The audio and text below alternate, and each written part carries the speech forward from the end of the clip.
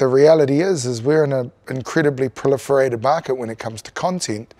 So therefore, anyone that is not what they see every day, actually, it used to be a weakness, is now a strength.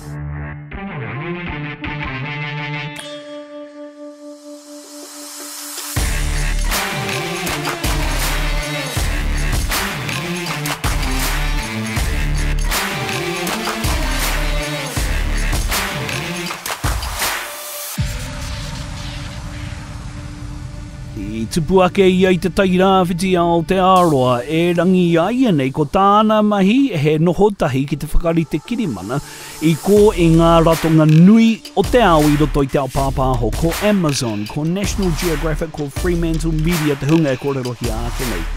No reire te iwi, ko ia nei te kōrero me te roa ngāke o ngā whakaroa Bailey Mackey e pāna ki tōna whakatupuranga mai I te reo irirangi aiwi ki te taone nui o ngā whetū o te ao ara ko Hollywood. Bailey Mackey, Indigenous 100. Bailey Mackey, tēnā koe. Tēnā koe. No mai ki te rau o take take. So, aside from being a millionaire, what do you do now? I wish. So... How do you describe what you do to other people? Okay, cool. Well, I guess I contribute to Māori development. And I guess the primary way I do that is through storytelling. So probably a long-winded way of saying I'm the CEO of Pango Productions. I sit on a number of boards, mō Ngāti Porou Holdings, which is the commercial entity of Ngāti Porou. I'm on the steering group for the New Zealand Pavilion, Dubai 2020. Which kind of has a real trade and commerce focus into the UAE. And I'm on the Prime Minister's Business Council, Business Advisory Council, with 12 other New Zealand CEOs from different sectors. And the main one? And the main one is, and the most stressful, is I'm the president of Ngāti Porou East Coast Rugby.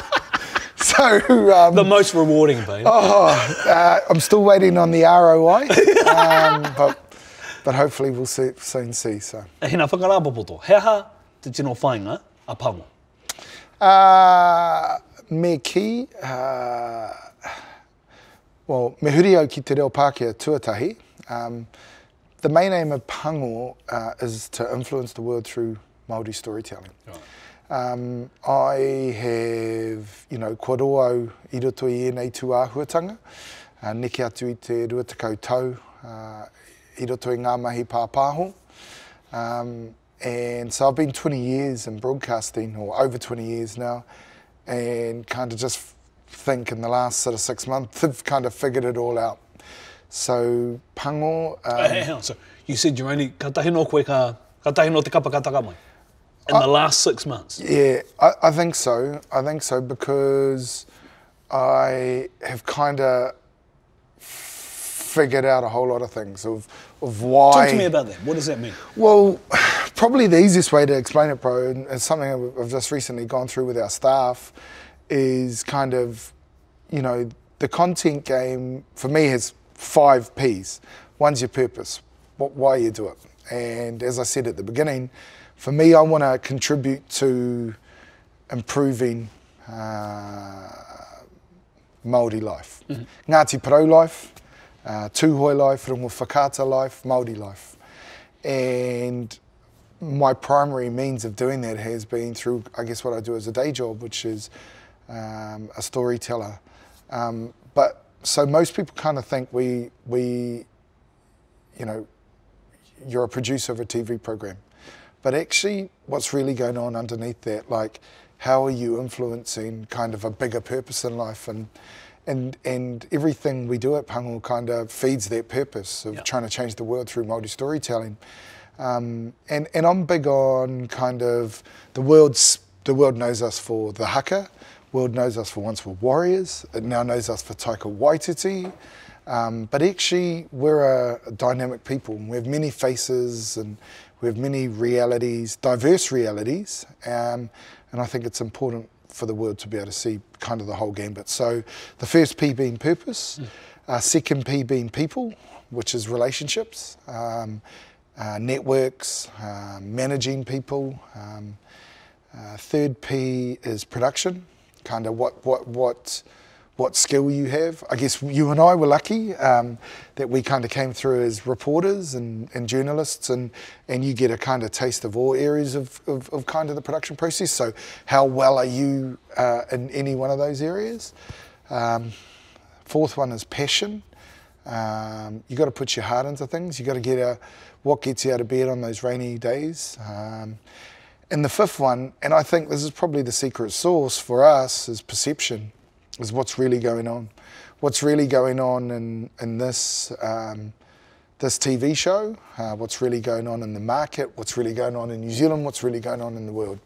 And that for me kind of is the big, you kind of wrap that up, and that's kind of what we do. So how do you make, because you're in LA a lot, right? You're peddling your wares. I just got back this morning, Jules. Thanks for reminding me. Was that business or anyway? We'll get into it. But you're there a lot. How do you make them give a damn? Because I know you talked about Taika and the All Blacks and Haka and all that kind of stuff. Yeah. But how do you make them give a damn about what you're doing, the stories you're making?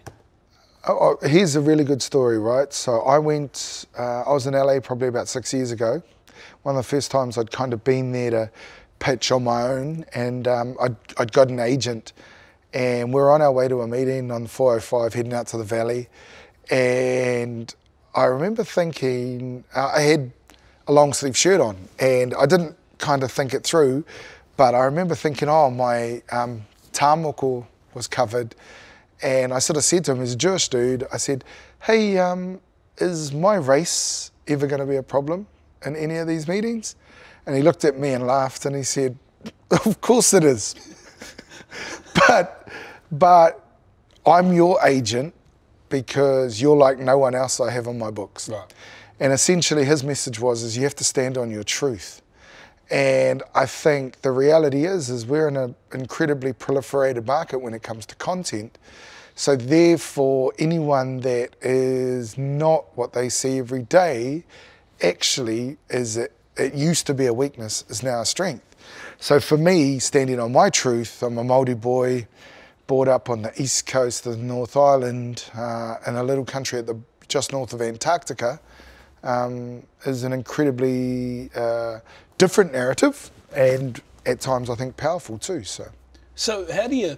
Because this is high pressure situation, right? You're going into and we'll talk about Ngāti Porou Senate. We'll come back to what makes you the way you are, because I think there are some unique kind of things in there that makes you different. Yep. I think not just being Māori, but also the way that you do your shows and the way that you produce things and your unique perspective. But this is high pressure stuff going into ngā kamupene nui o te ao. Yeah. E mahi ana I ngā kaupapa I runga I te ipurangi, I runga I te pokawhakaata.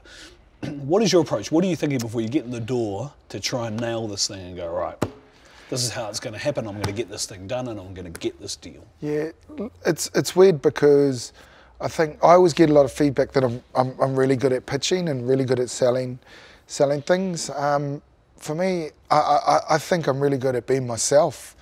And, you know, again, to go back to what that agent said, standing on my truth.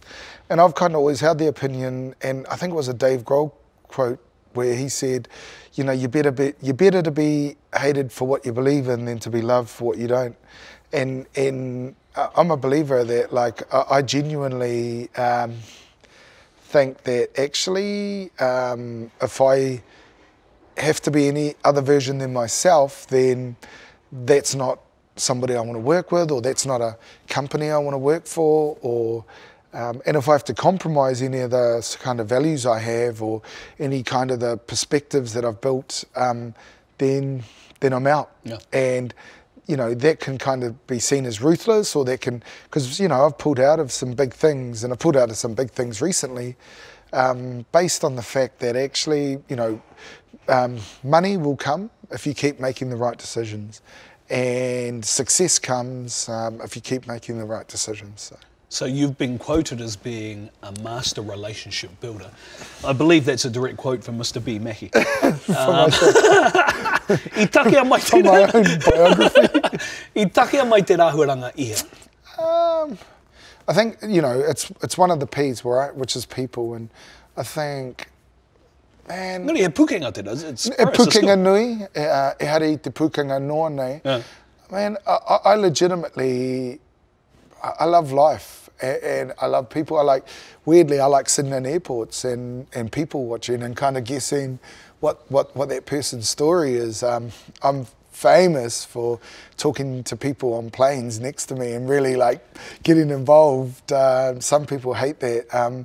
But no, I just got a genuine interest in people. I actually wanted to study anthropology at university, and actually I probably did study anthropology at university. Just iwaho ngā ako manga. I should put it this way. I was enrolled in anthropology at university. I'm not sure I made a lot of the classes. But if I had my time again, I think I probably would have got into anthropology because I legitimately, you know, I dig people. That's what you'd do if you weren't doing CEO of Pango.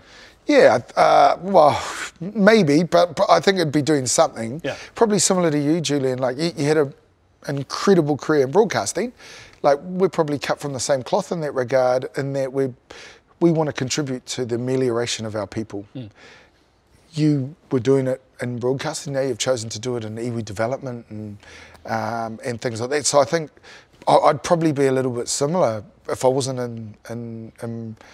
in broadcasting or whatever we call it now.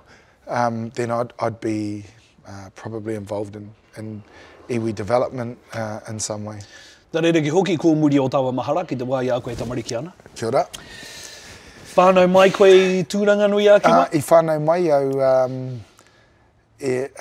I tūranga nui a kiwa. Whitu tekau ma ono. Te tau. Ko oku iwi, ko Ngāti Porou, tūhoi me rongo whakata, te taha ki taku pāpā, Ngāti Porou me rongo whakata, te taha ki taku māma no tūhoi, no reira waimari au pakeke mai au te katoa waku kuia kaumātua kōrero Māori, ne? I kōrero Māori. Aho ko kāre I kōrero ki ngā tamariki. So I was really fortunate there. You know, grew up with te reo Māori, really prevalent in our house, but not spoken to us. I think that was kind of a symptom of colonisation. Grandparents spoke Māori amongst themselves, and it was kind of their language was the attitude. It wasn't kind of the language of the new world, I guess, was their view. And, you know, they'd been strapped at school for speaking Māori. And you know, I was there was a bit of resistance when I took Māori as a subject when I got to high school. I just think, you know, again, just the result of colonisation. Yeah. So nare rei tuai a koe e tamariki ana, I pēhea tō whānau, I pēhea tō tamarikitanga, I a koe I tūranga nui a kiwa. Kōrero nui anō tēnei. So my parents, my dad, Henry, Henare, was a shearer, and my mother, Tangiwai, she also worked in the shearing shed, so they kind of met there and had my sister and myself. My sister's 2 years younger than me, but they must have separated when I was about 3.5, 4. So I ended up, me and my sister actually ended up in a home, social welfare home in Gisborne, probably for the best part of 2 years. And, you know, to be honest, I actually have pretty fond memories. Really? Yeah, pretty fond memories. Tell me of about that. it. Because, and it's tough now because I see a lot of the oranga tamariki child uplift stuff. Look, I just remember we had 3 meals a day. You know, the place was warm. It had one of the first trampolines in Gisborne. And I do remember, like, it was really like disciplined, and it was really strict. And over the years, in recent years, I've actually met people that were in the same orphanage. I'd love some photos at the time, but I remember Mrs. Boyack, who was like a kind of classic sort of headmistress lady who was really, and I remember getting the strap and having to sit on the this mat outside her office for surprisingly talking too much, Jules. So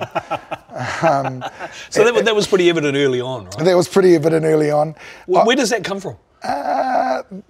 Probably, I don't know, like, again, probably a love of people, right? Yeah. And, you know, wanting to create relationships. I think one of the things is kind of when you're the child of parents that have separated, and after that period, then my dad came and got me, and my sort of paternal grandparents looked after me. He was Henare Senior, and my grandmother Myra kind of brought me and my sister up in Kaiti from about 5 or 6. You said GI. Why was it called GI? He was a returned serviceman from Māori Battalion. Ruatako And he actually was a bit of a hero in our community. He'd been, but I guess also had post-traumatic stress disorder. So we kind of had the effects of that in our household, so didn't really kind of deal with the impact of having been to war I think he lied, so he was 16, right? So 16-year-old, you get to war, and one of his stories was his best friend gets blown away on the first day they're there. Uh-huh. And so 16 years old and travelling to the other side of the world and then losing your best friend, and I guess he kind of drowned a lot of his post-traumatic stress disorder in alcohol. And you remember that when you were... I remember it vividly, because kind of he'd drink most nights. Look, he was a good man, wasn't abusive or anything to us kids, but I guess, having alcohol around all the time just wasn't the best environment to grow up in. I'm trying to get a sense of all this, because I think these things occur for a reason and they have impacts, right? And I'm trying to think of how that all kind of comes together and what you're doing now. Yeah. It seems to me that there's almost a sense that childhood, your grandfather being a hero, your mum and dad splitting up, you being in a home, coming out of a home again, being with your grandparents, it leads to certain things happening in your life, right? Have you thought about kind of the lessons that happened at that time that lead to you being what you are now? So my grandmother, Myra, was the most amazing woman. Like, my dad always says that she was 10 times tougher than my grandfather, who was the war hero, right? Wow. So she had 13 children. I don't even know how many grandchildren, like first cousins I got, but, and so she brought me and my sister up, and she brought us up with lots of love. She was a teetotaler. She'd become a Christian. Well, she used to read from the good book on a Sunday and then the bad book on a Monday to Saturday, which was the best bets and Turf Digest. So she didn't mind the old gamble on the old horses. Treat them in chapter 3, verse 13. Actually, this is a true story. This is a true story. I still remember her TAB account number off by heart, because she used to ring them every day. And well, actually, I shouldn't say that part, but I was going to say that they're the PIN codes from all my cards now, different sequences of her. But actually, she was the most caring woman, and so had this element of love. But I think, like any kid, you kind of long for your parents as well.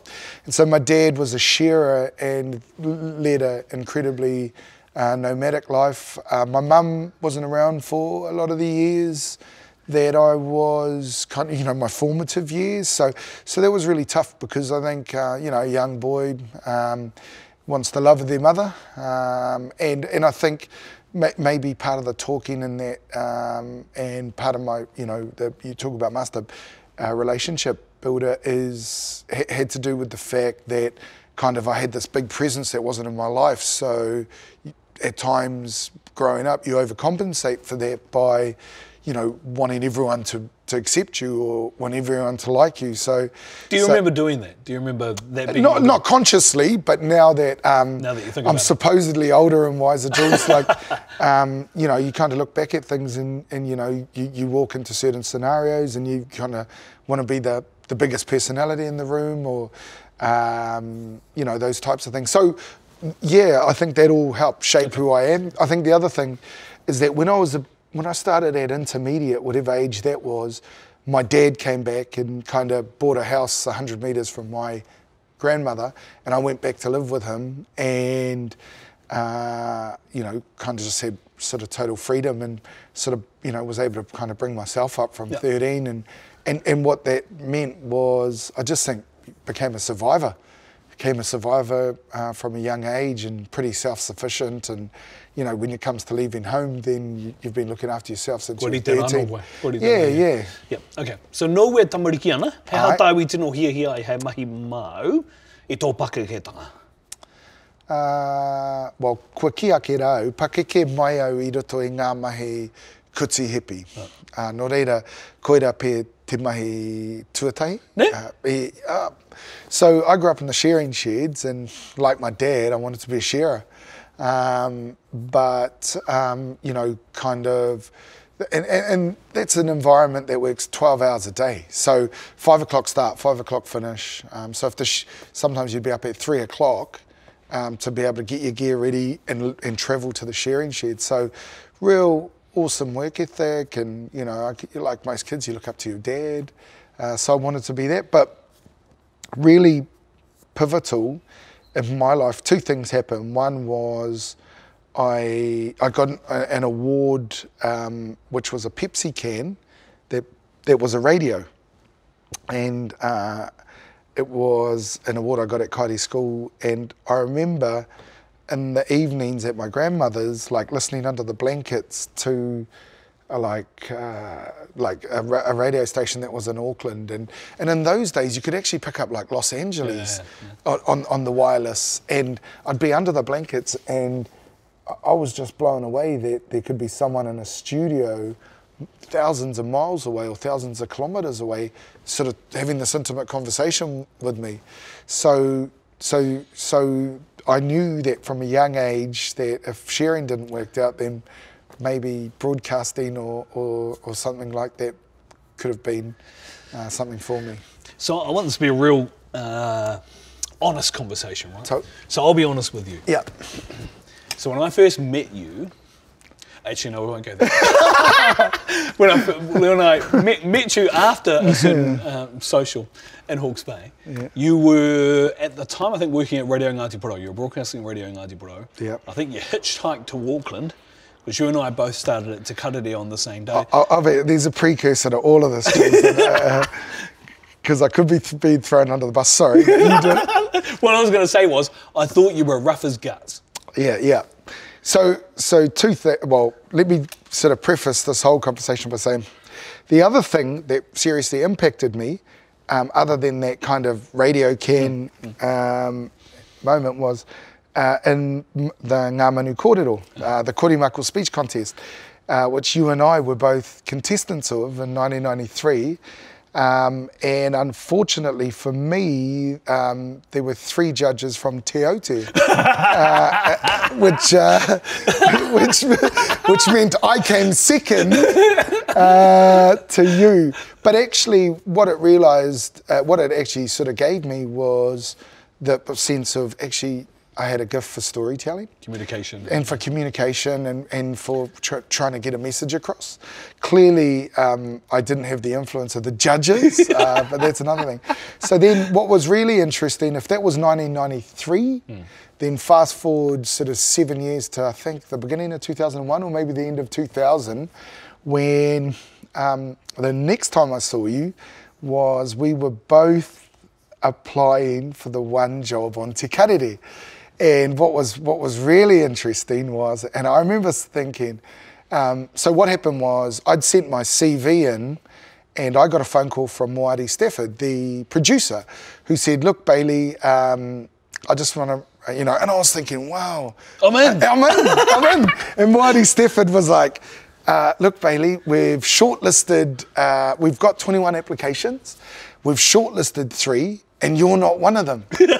and he said, but I wrote a really creative cover letter, and he said to me that we will give you an interview as well as the 3 people we've shortlisted. We're flying them in. Would you make your own way to Auckland? And I said, yeah, I'll make my own way. And he said, look, you've got to be here tomorrow at 4 o'clock. Your interview's then. And I was like, okay, cool. So I hitchhiked. I was staying in Tiki, or staying in Rangituki at the time. So I hitchhiked to Auckland. And I remember getting is it Manga Tawhiri, which is about an hour or so. And I rang Collect in those days to do a tipuki who I'd gone to school with, and sort of said to him, hey bro, I need a suit. I need a suit to go to this interview. And he said, yeah, I'll bring you one. Only problem was he was wearing it because he'd just been at a blues function. And he gave me a suit outside TVNZ. I went in and had sweat patches, and he's shorter than me. And so I looked like Poindexter because I'd gone in and my pants were too short and the shirt was and it was rough as guts. And I remember when I walked in and my heart sunk when I saw you sitting there. And I was thinking, oh, not this guy again. Not this guy. And I'm trying not to make this insular, but it's very entertaining. I'm just wondering who's been interviewed. It's just, you got me on to talk about you. But I know what's happening here. But actually, I remember sitting down, and I sat down to you, and I don't know if you remember this, but you said to me, you know, one of the big problems, and I recognised it for what it was. And I do remember it, yeah. It was a power play, Jules, and you said to me, oh man, the biggest problem if I get this job is I've only got 3 suits. And I was thinking to myself, I barely have 3 pairs of undies. I'm not even worried about whether or not I get this job. But I've got to give it to Moari and Tini Molyneux, I think, who was the other person that was instrumental, is what they did was, rather than appoint one person, they recognised that both of us had skill and talent, but gave us both a job. Yeah. And I pretty much realised straight away that with you around, I was never going to have a future as a presenter. So I had to try and cut a track to being a producer. So nōna hea te rawhakaro. I takea mai te rawhakaro ihea, kia noho mai ko koe, hei kai hautu. I think te wā i whakamohio mai ka eke tahi tāua. No, but Bono, because you were, I remember you saying you were pretty keen to be a producer at the time. You wanted to learn to produce, and that was what you said when you went to Māori TV too. I want to produce. Yeah, I want to produce. Look, and I think from Te Karere, I got a random phone call one day from Mel Reid at TV3, and she offered me a sports reporting job on 3 News. And when I went over there were so many people that were interested in presenting again, and I was like, oh man, there's such an easier path to being a producer.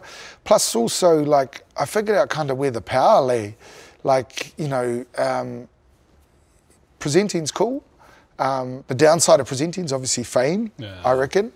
But actually producing, you know, nobody knows who you are, like, but yet you can have so much say in what happens. So I guess I was kind of like, you know, understood really on. And by the way, I started the same day as you, Jules. So I was like, the Māori Ken doll was basically got rolled out on the same day. And I was like, mate, I got no show of becoming a presenter with this guy around. Let's stop talking about us. When did you know, nōna hea te whakaaro ka puta ki a koe e meana e tai au te hautu? When did you first know?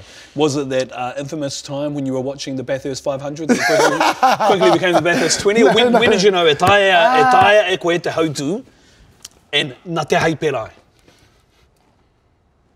Yeah, that's an interesting question. Like, because this is what leads to you coming to where you are.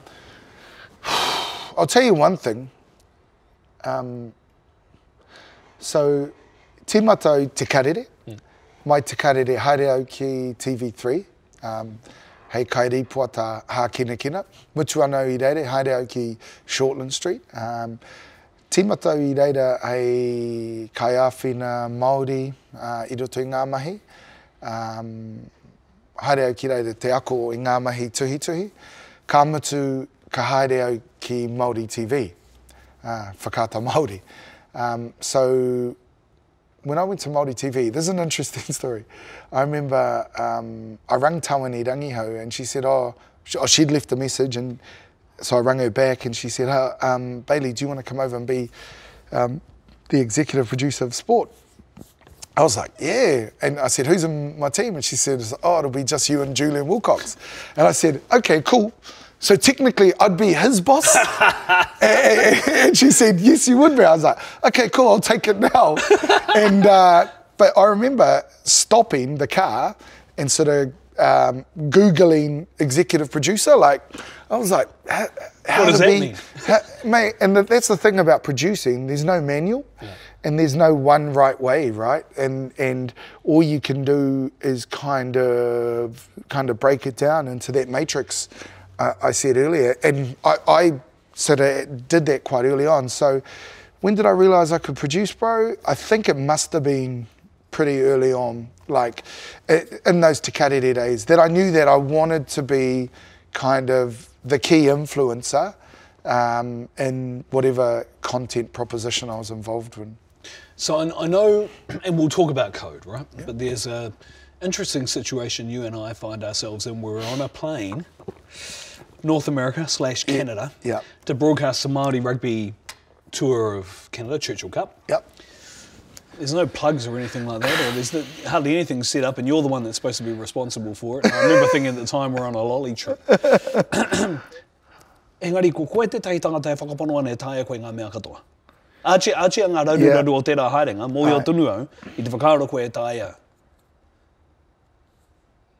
Yeah, te kataho. Take mai tērā iha. Tērā whakapono o e taia koe ngā mea katoa.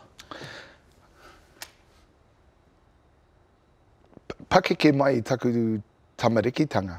Te wai wehe taku māma, ki hoki anō ki taku kōrero. Te tamaiti moke,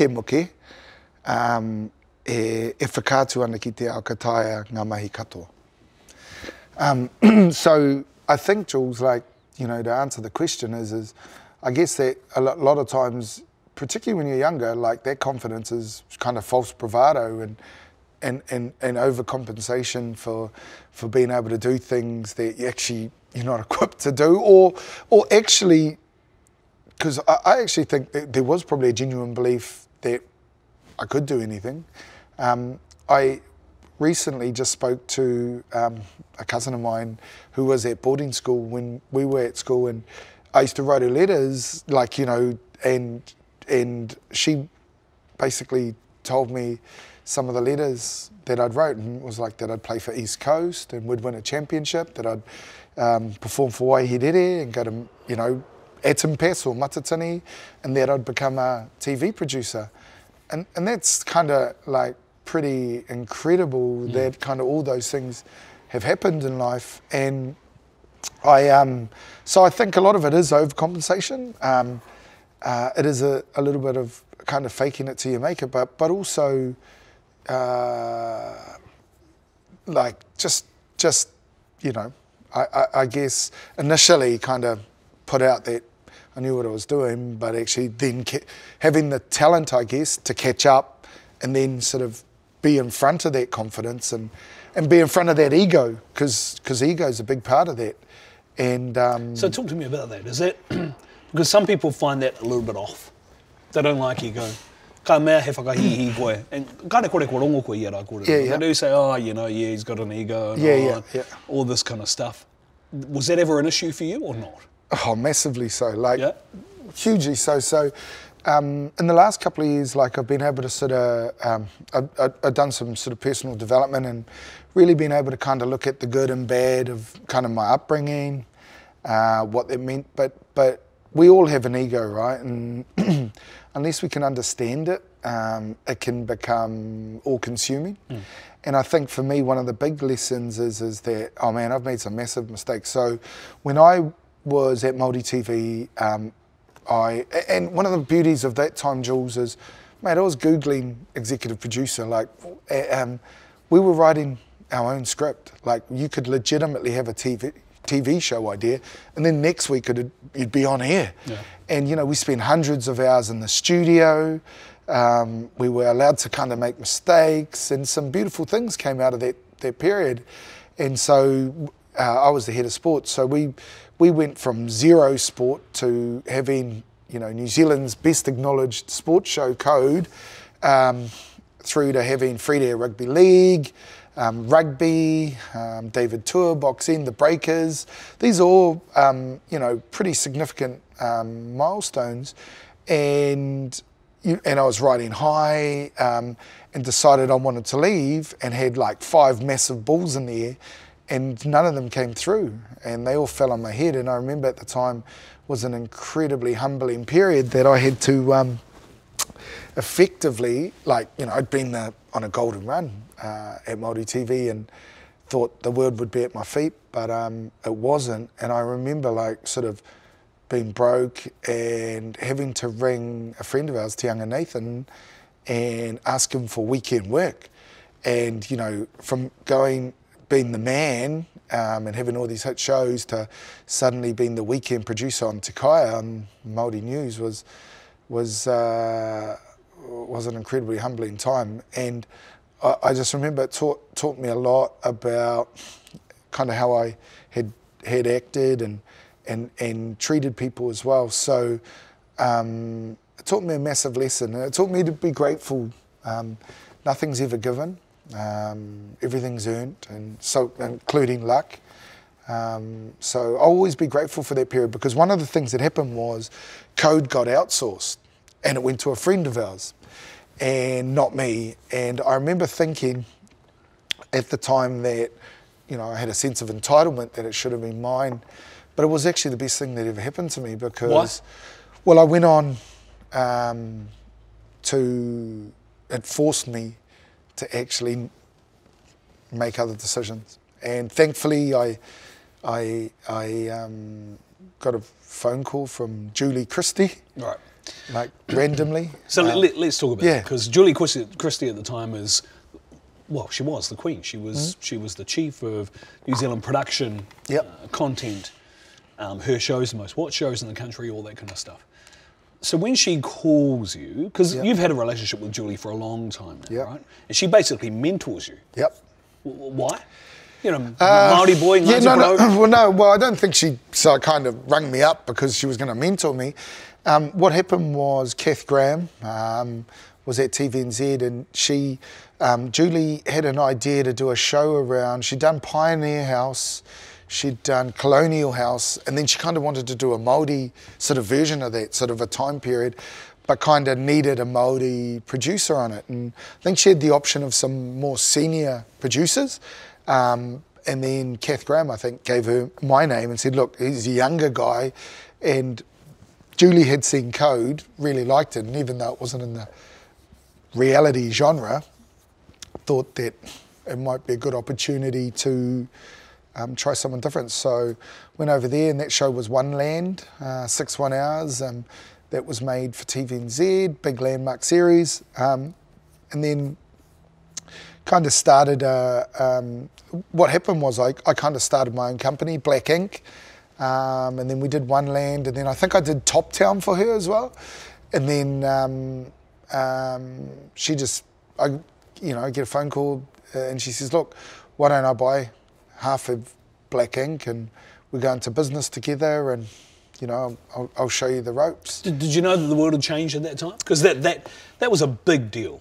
Oh, was right? it? Well, I'll tell you what. Big deal, bro. Well, I'll tell you what. Go baba nui tērā, tērā wakanata. No, I'll tell you what was a big deal, Jules, is because at the time I was trying to buy a house, and effectively the deal would give me the money to be able to buy my first home. And so just to be clear, money's not a motivator for you, right? Nah, money's just byproduct of doing what I love, bro. Okay. And but I have to say, at that time, you know, you have a young family.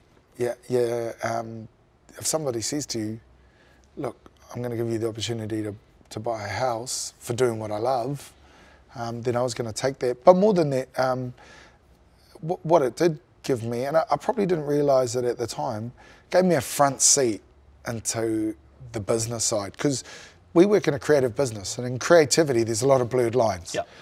What's not blurred are financials and legals, and that's just something that a lot of creatives don't fully understand, and don't understand the business side of what we do. And obviously having somebody that was so proficient, who was not only respected here, like I went to France to MIP the very first time, and just she was meeting the biggest producers and network executives in the world. Yeah. And And I was just sitting there like, oh, what? Yeah. And really started to put together the matrix of how this business really works and the role we can play in it. So you talked to me at the start about the 5 Ps, right? Yep. And telling Māori stories, Māori Yep. narrative, Yep. to help influence and change the world. Yeah. So then you go away and you develop something called the GC. Yep.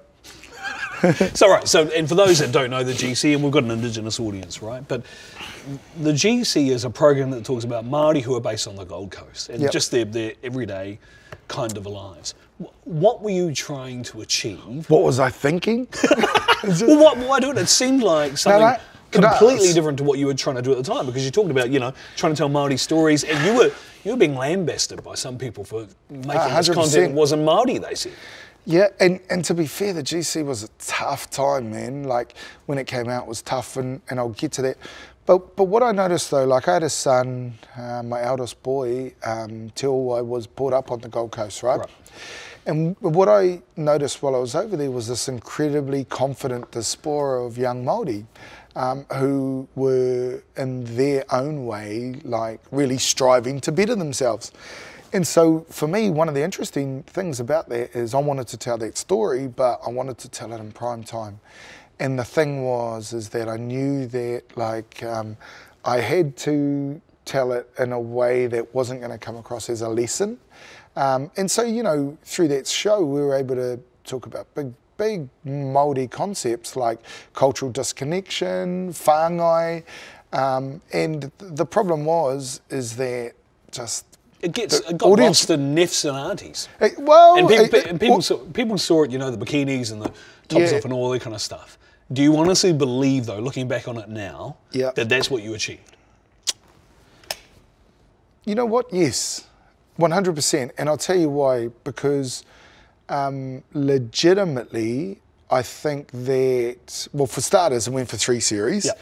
So the audience, rightly or wrongly, agreed. But more than that, though, bro, like, I've met people over the years who have sat me down and told me the impact the show had on them, and were able to see themselves in that in that series.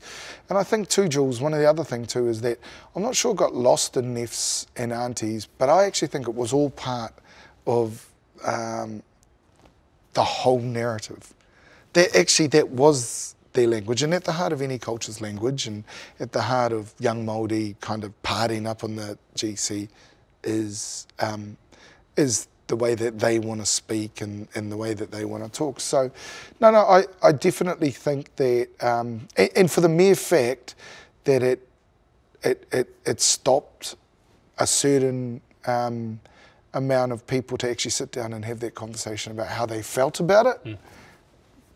For me, that did their job. And whether you hated it or loved it, ultimately you had an opinion on it. And I think as content makers, that's all you can do, right? Is force people to have an opinion on it. I pāma mai koe, I ngā tau kupu ai Oh, bro, tino pāma mai. Ne? E hare te wā ngāwari, he tino taumaha mo tōku whānau, taumaha anō mōku hoki, e hare te mahi māma. I know that, like, that was a tough time, man, because I always say, like, when you create content, it's like putting your undies on the line. And it's like, because it was such a high rater, it had high visibility, was incredibly controversial. So, it would split people. It split my family, so it wasn't, and it was interesting, people that supported it and people that didn't. It was a tough time, Jules. So when you start Pango, and you're starting to go all over the world, you're going to film festivals, and you're going, as I say, you're going to LA and talking to some really influential people, some of the best producers in the world, and you're still working with jewellery.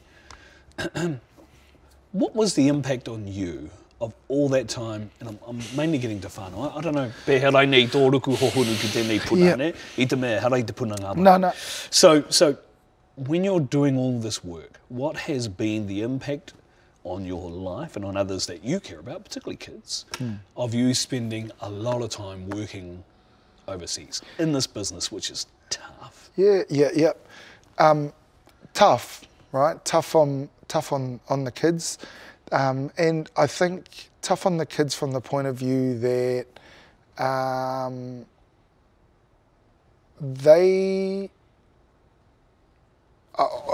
children are, I think, children just want time, right? More than anything else, they just want your time. So I guess the pursuit of my career has meant that I haven't been around as much as I could have been. So what do you think about that now? Knowing that and acknowledging Oh, that. well, I try. You know, like I'm a work in progress. I make time. And to be fair, I think I've balanced it up a lot in recent times. But I saw Jason Whitihira receive an award, Māori Business Person of the Year award from University of Auckland. And he had some real pertinent words to say, which were, you know, don't be so focused on the destination that you don't take your children on the journey. And that was a regret of his, and I hope he doesn't mind me kind of saying it. But and that was really sage advice. So for me, I ensure that there are times that I just set aside that are, you know, kind of kua rāhuitia ki ngā tamariki. But I think for all of us, Jules, people who are committed to their careers, that, you know, it's a really tough thing, and something that, to be honest, I grapple with today and will grapple with, because children just want our time. If the push came, he pātai hanga hohunu tēnei, me pēnā pēta kōrero. Ka mutu hia nau kia atarongo i o whakaaro, he pāna ki tēnei kaupapa. Tā te mea, ki te puta tētahi wero nui, e ki ana ki te kore au e pāpare i te rā kaupapa ka pāmamai aku tamariki. I'm just wondering if you know in your mind and in your heart that if you get to a point where a big offer or a big proposition comes to you and you know you're going to be away, that you're not going to have much time, are you prepared to make the call? Or is your career so kind of encompassing that you're in a position where you've got to do it because you know this is what you have to do? No, I've already made that decision, and so in 2016, I think, we sold Sidewalk Karaoke to Fremantle, and at that time I had my agent, you know, I had loads of people saying that I needed to move to Los Angeles, and I didn't, because of the situation with my children. And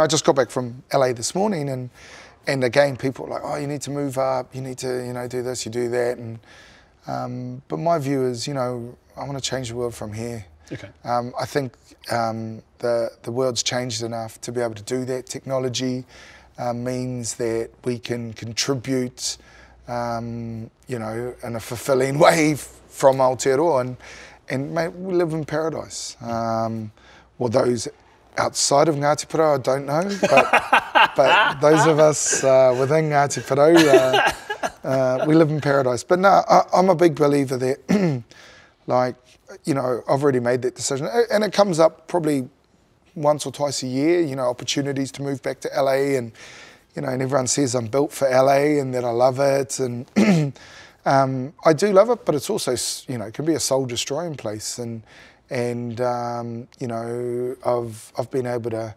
you know, build an incredible career and sort of make content that goes global by living here. So look, that may have been accelerated in Los Angeles, and maybe, but I'll never know. But I'm not sitting around wondering. You'll never do it.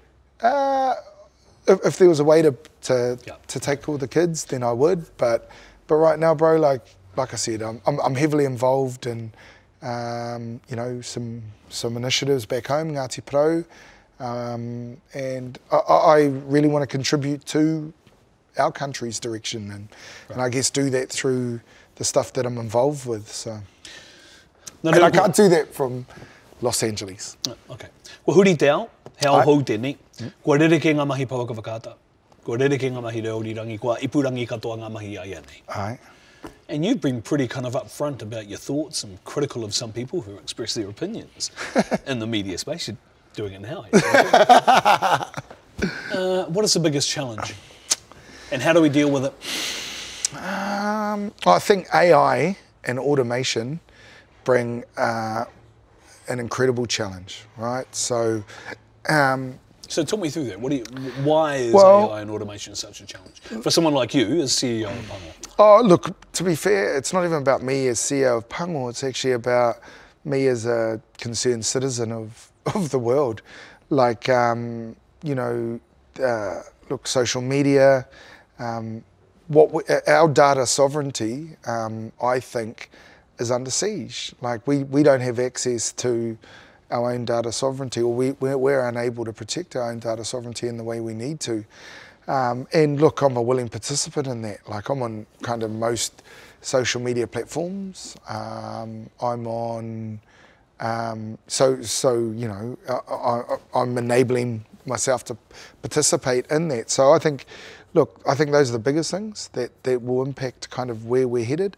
I do think there's probably going to be an ethical swing against that, and I think New Zealand, we could play a real role in that, because particularly what happened with Christchurch and the mosque and the use of a social media sort of platform like Facebook to be able to, the role that played in, I think, we could play a real role in that. So I think that kind of impacts life in general, bro, and then it will obviously impact how content works. Because the industry, you know, you got people talking about a mass amalgamation of te reo irirangi o Aotearoa me te Pōka Whakāto, TVNZ me te Whakāto Māori, me heipu kotahi e rā mea katoa. How do you navigate those tricky waters? Like, what do you do to find your way through? Because it's going to have an impact on you. It's going to have an impact on content developers and creators all over Aotearoa. Yeah, well, interestingly, two things is I go to a conference twice a year in France called MIP TV and MIPCOM. Yeah. And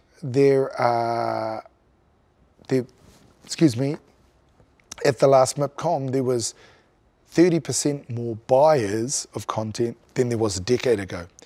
And yet we didn't have Netflix in the form we do now, and we didn't have the OTT platforms, the proliferation of OTT platforms that is evident now. So from a content aggregator point of view, actually it's golden times, because we have all these publishing mechanisms that weren't around. In the old days, it was linear TV, but for us, so I think the same tenets still exist for us, which is great storytelling, great characters, the ability to execute, and understanding what your USP is as a company or individual.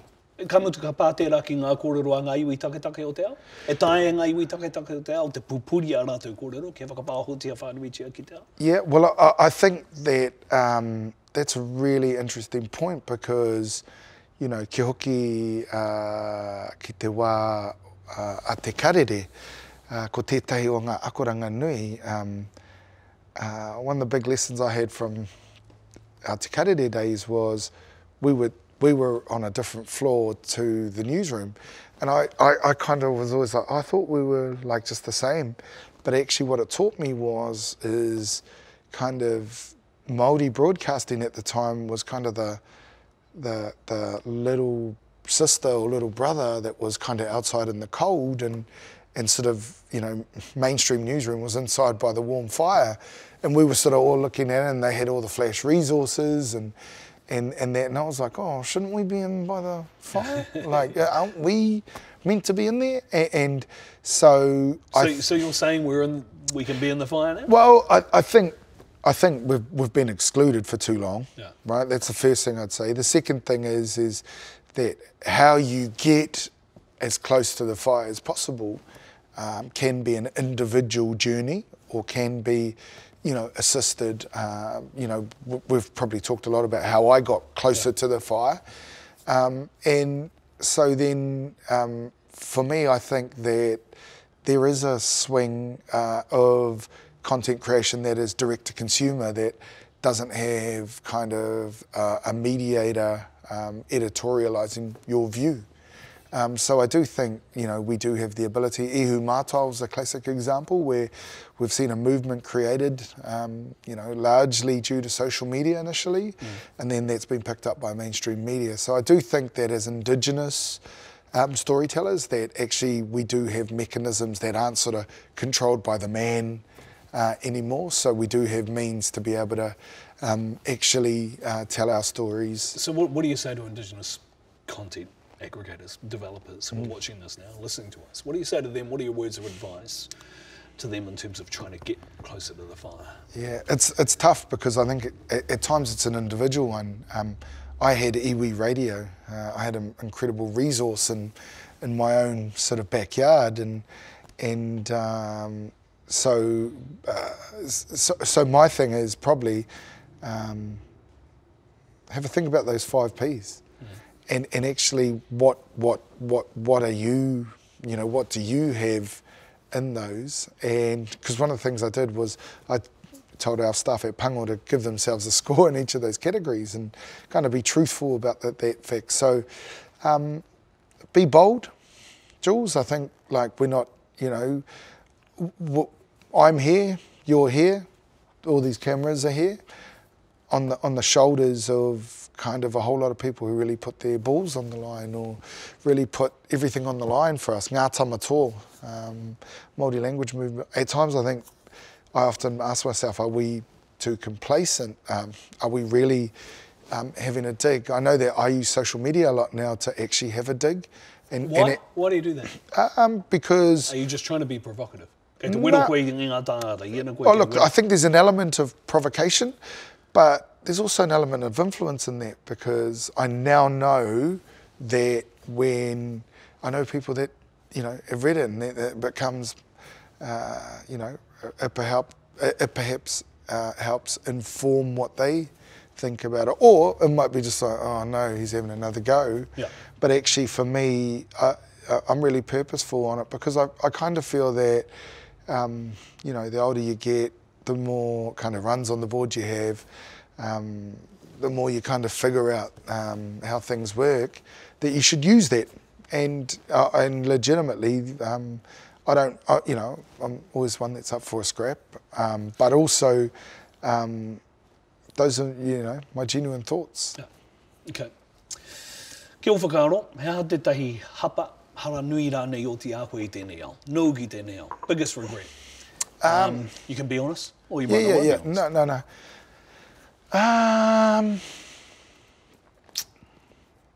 No. Look, I spoke about it earlier, which was, I guess, the entitlement I guess I had when I left Māori TV. I'd ridden high, I'd had success, and I kind of thought that, whatever I turned my hand to would be amazing. So I definitely think that period, bro, is, I have a lot of regrets around that time, because I guess the thing is that you then kind of go into a siege mentality and F the world, and actually you start to, hate people and things like that. So, definitely not proud of the way I acted at times during that period, and the level of kind of, like I said, entitlement and arrogance, and I spoke about ego earlier, really understanding kind of what drives that ego is an important part. And so what do you say to people, right? Because you've said that a couple of times in this kōrero. What do you say to people who think you are an egotistical, whakahihi,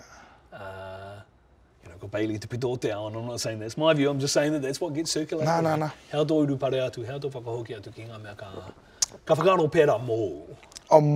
My thing would be is, first of all, I'm a work in progress, like all of us. So what does that mean?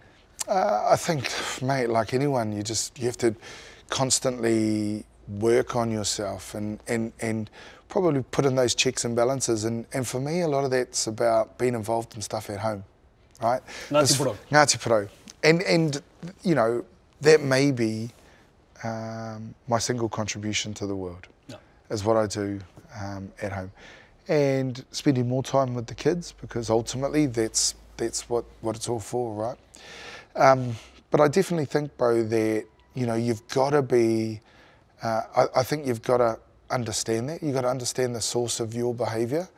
And I think too, Jules, that actually on top of all of that though, still be quite clear about what your purpose is. Because you also, there's also a part of, you know, being quite unforgiving about that too, right? Because ultimately, and I go back to, like, so I spent a lot of my life trying to please people, and then you just realise you're never going to win everyone over. Yeah. So there are always going to be people that hate you. There are always going to be people that love you. And then you, I guess, you know, you can't name me somebody that has universal appeal. Yeah, I'm not sure. And so I guess, you know, recognising behaviours, but also understanding the fact, bro, that you're not going to please everyone. Yeah. When you're in like LA and France and all that stuff, are you constantly pinching yourself, going, man, not bad for a Kai boy, coming all this way and doing what I'm doing? And bro, I'd honestly be lying if I said I didn't. Yeah. And how often do you do it? Probably not as much as people would think, because I guess when you're an active participant in something, you know, whether it was, let's say you're an All Black, you know, if you kind of, you know, stop to pinch yourself during a game, you might miss that tackle, Yeah. or you might drop that ball. And I guess that's kind of my attitude too. I'm an active participant. I'm still in this career. I'm still on this ride. So if I stop to think about it, I might drop the ball. I might miss the tackle, which I was really good at rugby anyway. So I don't actually want to do that. So yeah. So I actually think that, you know, I'm still in it. So it's really hard to kind of stop and take it. And to be fair, bro, legitimately think, hopefully my best mahi's in front of me. Yeah. You know, and my best contribution to that, what I said earlier, Māori development is still ahead of me, bro. Ki te tūtaki koe ki a Bailey Mackey e rua te kau o na tau. He hana tau kōrero ki aia?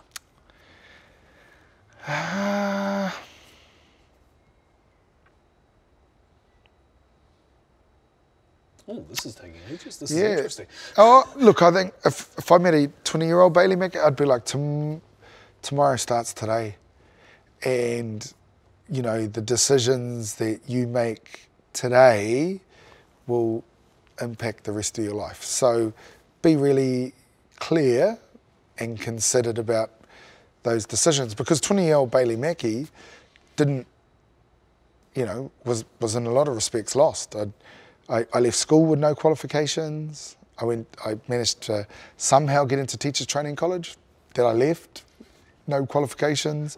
Then I went to Auckland University, no qualifications. That I left there.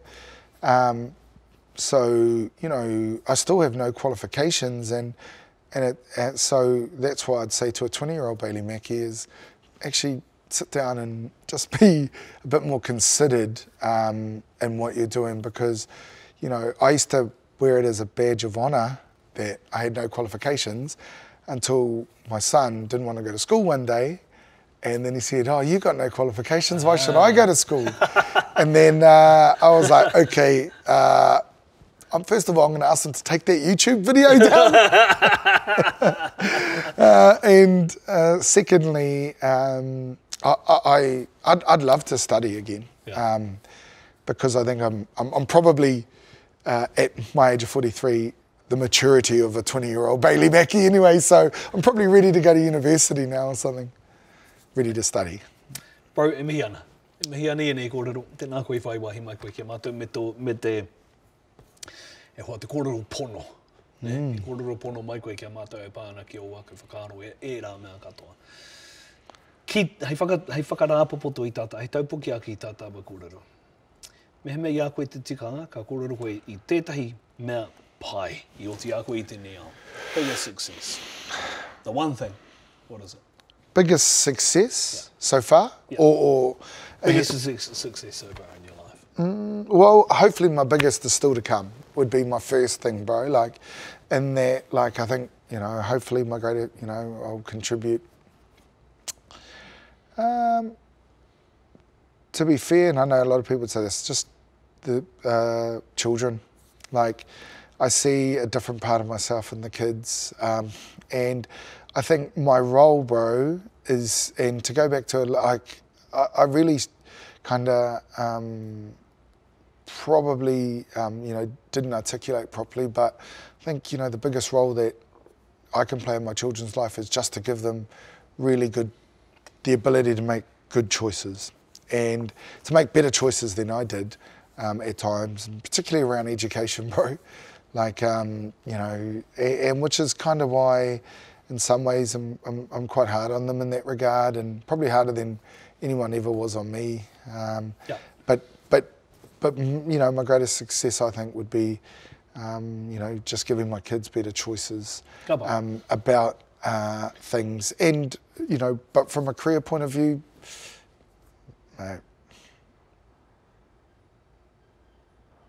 putting up with you.